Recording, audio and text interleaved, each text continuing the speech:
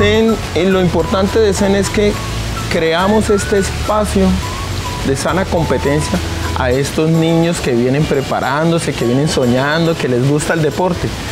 Y CEN aporta a esa generación de espacios, brindándole toda la comodidad de un torneo para que ellos puedan foguearse de manera competitiva y a su vez que nos conozcan a nosotros, qué hacemos, de qué manera les estamos prestando el servicio de energía, quiénes somos nosotros de una manera recreativa y de aprendizaje.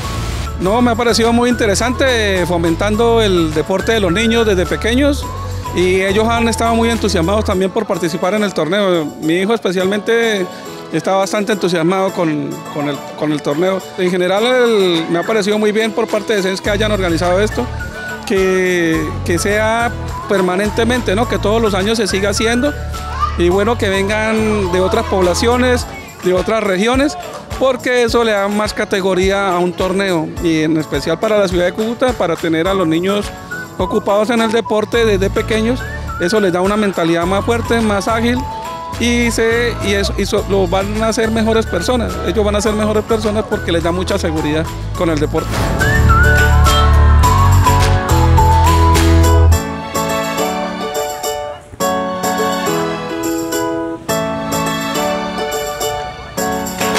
Están participando en este momento más de 700 niños en dos categorías, 2010, 2012 y 2013 y 2014.